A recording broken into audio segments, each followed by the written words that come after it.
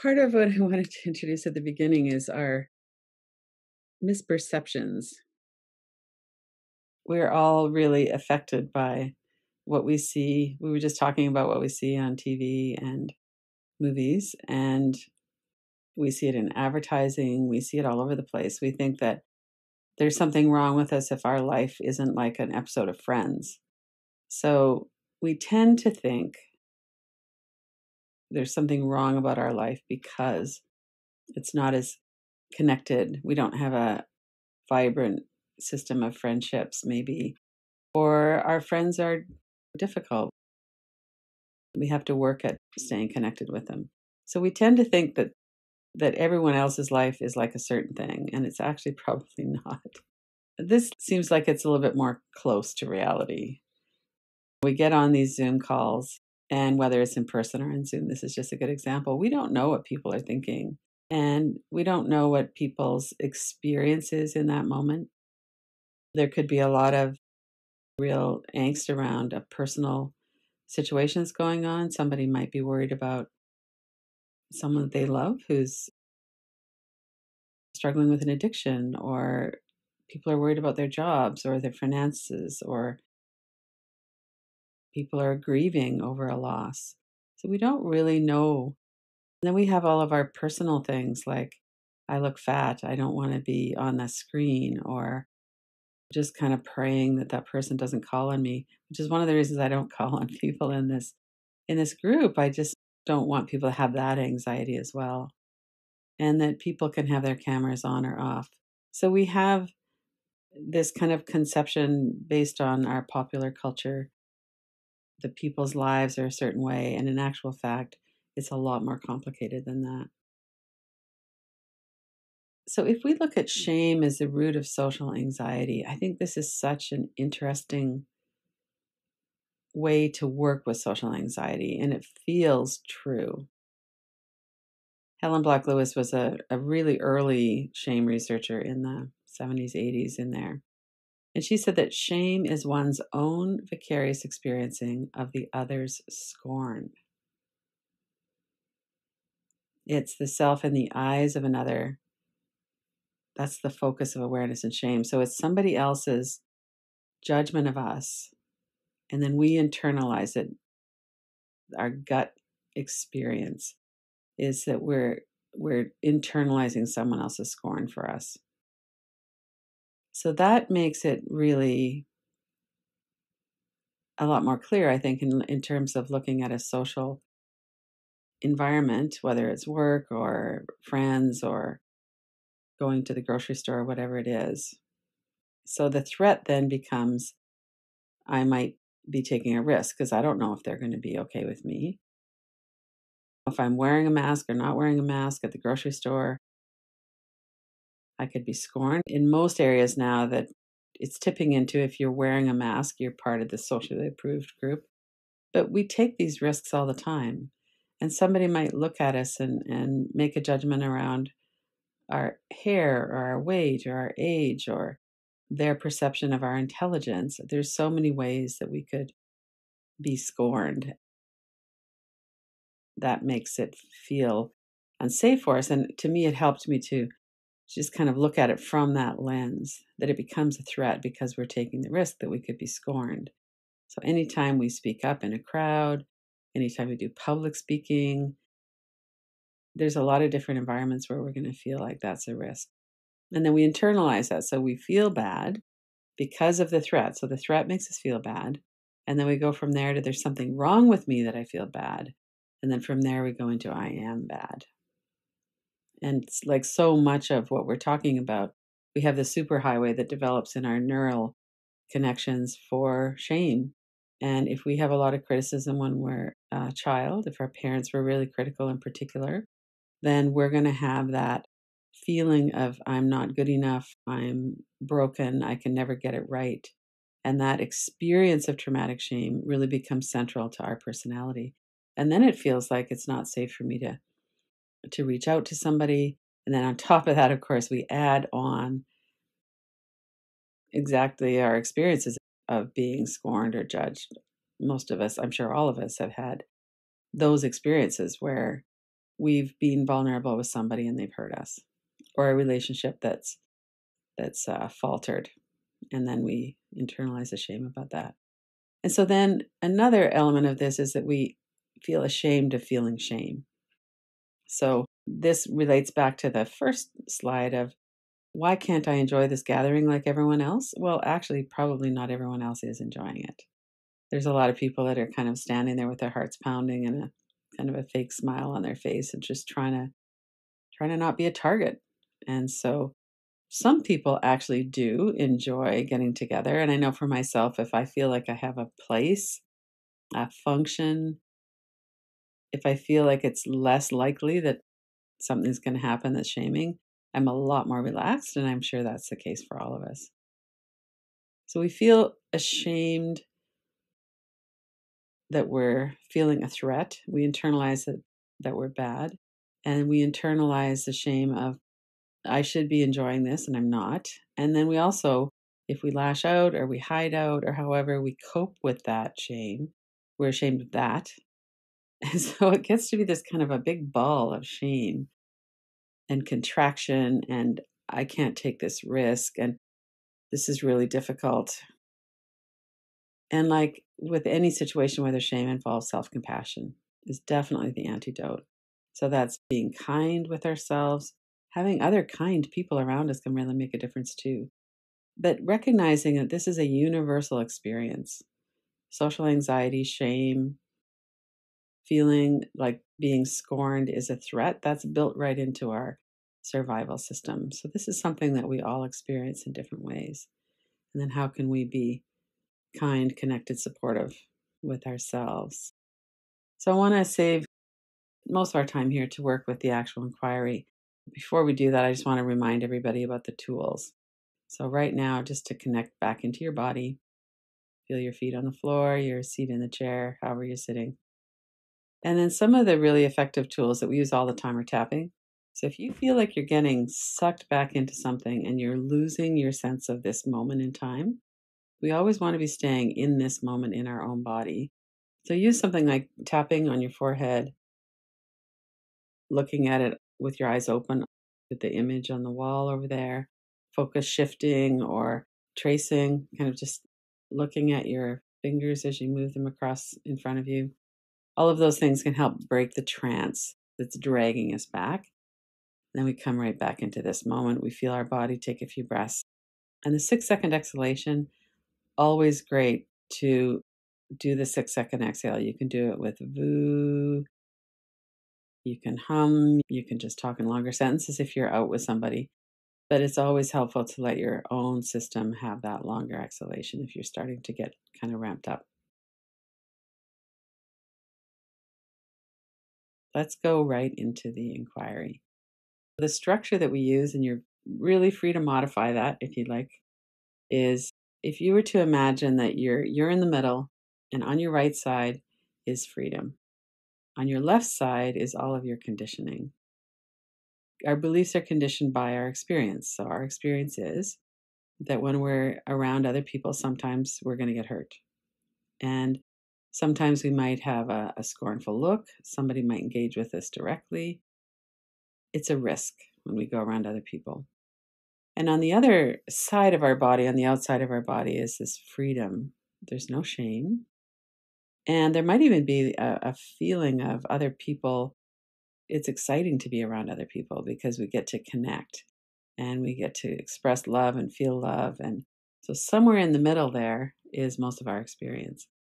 And the reverse inquiry that we look at these things is a way to say, I think there's something in here that I need to look at, but I'm not exactly sure about it all. So the statements are the reverse of what we believe. And then our ego and our mind comes forward and goes, yeah, that's not true. I'm not comfortable in social situations. And then we can sit with the energy in our body and look at that. Let's take a moment as you start to just notice your body and your breath. Get grounded in the present moment. Sometimes it's helpful to have a hand on the heart or on your belly just to kind of keep in touch with your breath. And, we're all really free to move in and move away. Peter Levine calls that titrating. We engage, and when it's starting to feel uncomfortable or like we're starting to lose our awareness of this moment, we might use tools like tapping or tracing. And we might also just kind of back away from it for a minute. We could get up and shake or use one of the other ways we have of letting that go. So, what are your beliefs? I'll freeze and not know what to say is a common one. It could land on our core deficiency beliefs. If I'm not good enough, I'm not smart enough. And another one in a social situation could be that people can feel my anxiety and they don't want me around. So you could work with one of those, or you could just let it come forward. What are some of your beliefs that have been conditioned by your experience?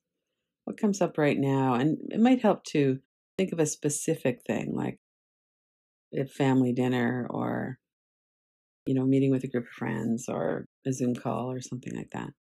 Or even to use this as an example.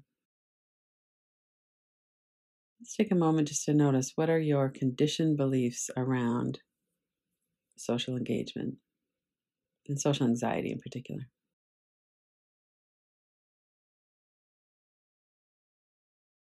And if it works for you, you can kind of visualize them all kind of stacking over there on the left side. You might see words, images. It has an energy to it. Sometimes I can often feel it's like a sludgy swamp there over on the left.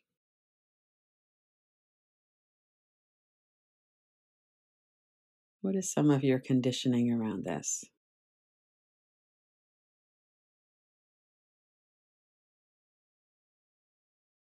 And then use that to come up with your own reverse inquiry, or use one of these here. I don't care what they think. They meaning anybody who might shame us. Or my worth does not change with other people's judgments of me. And then we're listening for the rebuttal. Some part of you is going to tighten up as a contraction, let you feel, or words like, that is not true. Memories might come back. So let's take 3 or 4 minutes to really kind of sit with this. Stay connected in your body. If you want to write it down or just kind of sit there with it, what comes up for you when you do a reverse inquiry?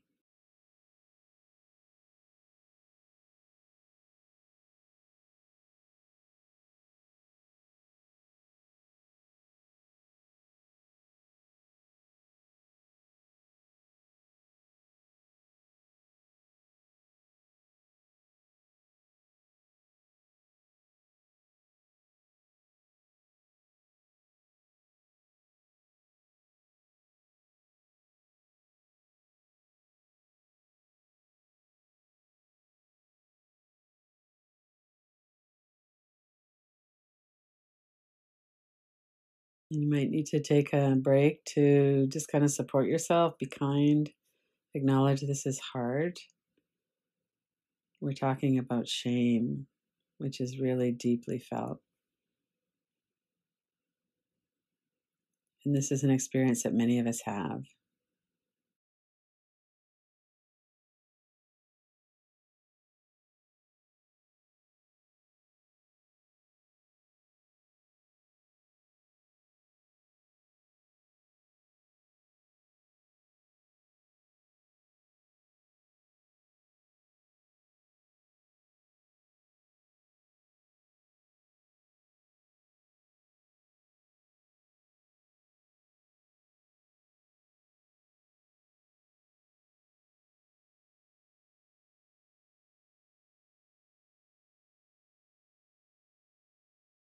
And stay with your breath, stay in your body.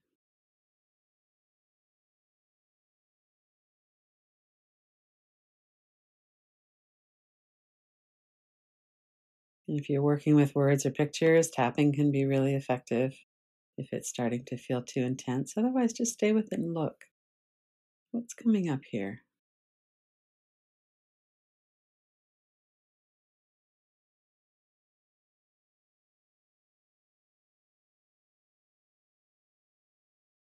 We'll give it about another minute or so.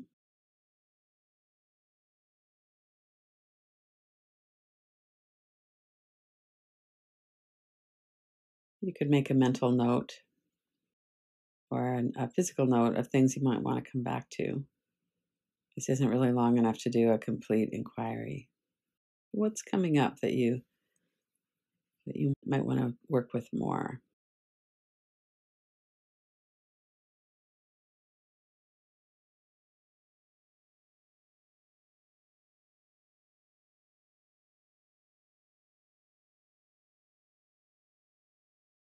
And then let that come to a close for now.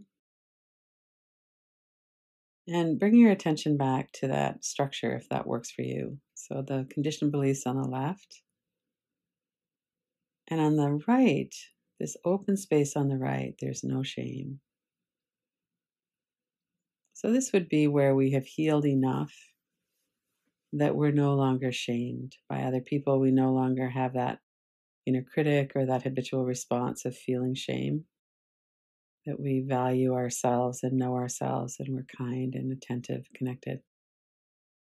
So it might be an aspirational situation for sure.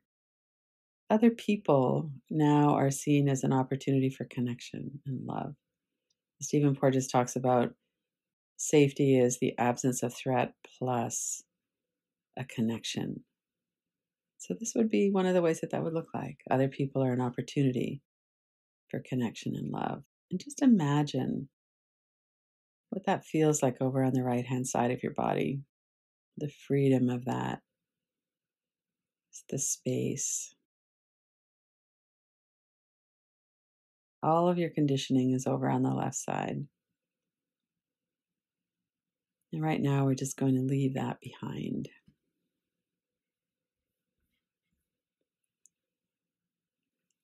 Really feel into that freedom.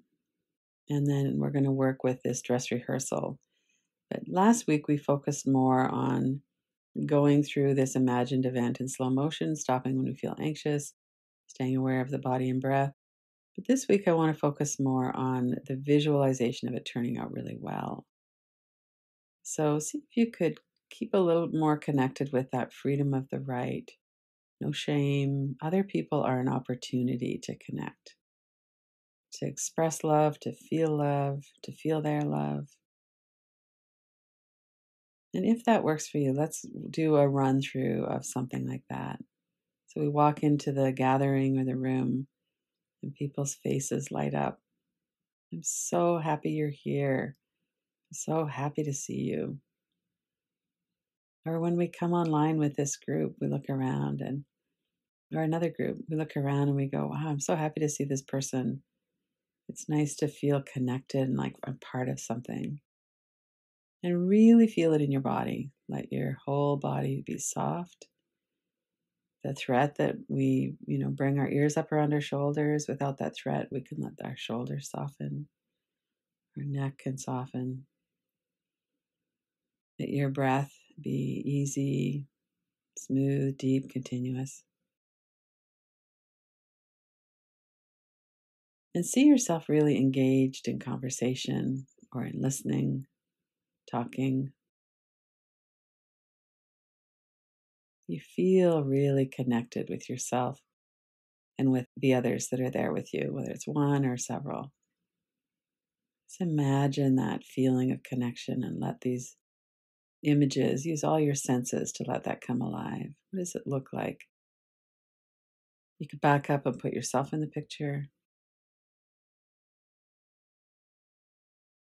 If you say something kind of awkward, you recover quickly. They don't shame you or scorn you for that.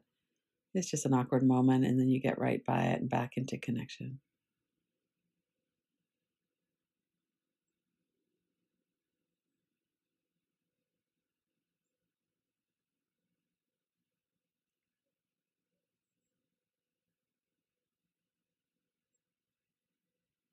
Really feel calm, grounded, and connected with yourself. You're really familiar with how it feels. You're breathing easily, your body's relaxed, you're engaged.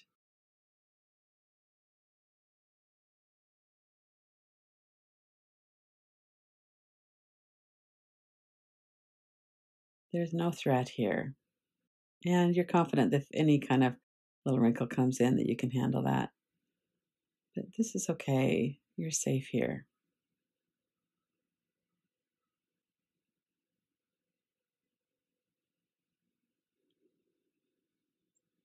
What does that feel like in your body?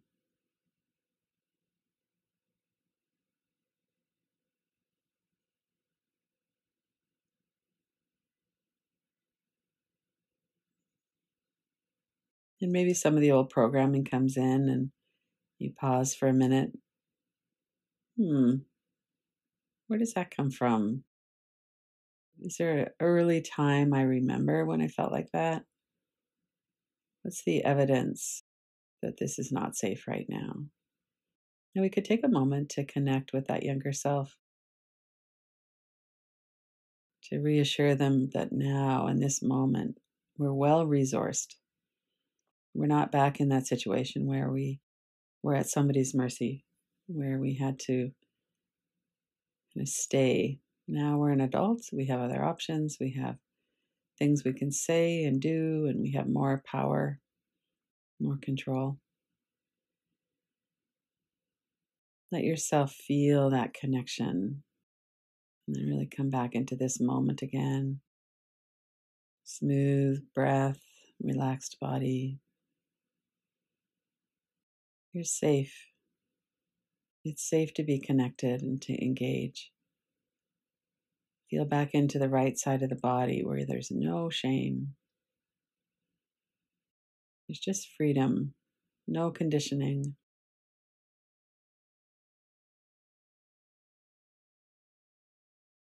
Oftentimes, our minds will bring things up and we could let them settle. We could be aware and work with them.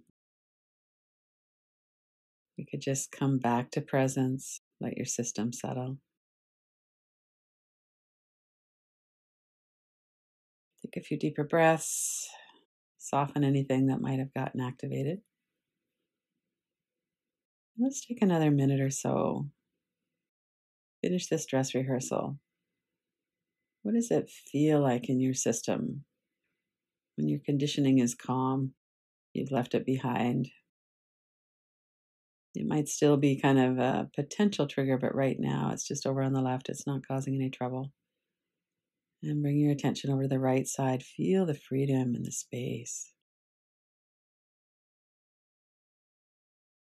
And from here, visualize yourself connecting with other people.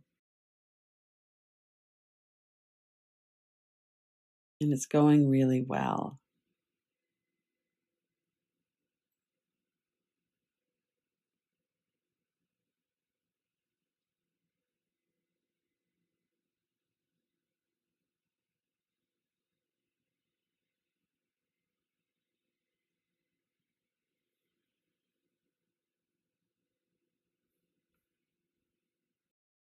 And then when you're ready, let's come back to the group.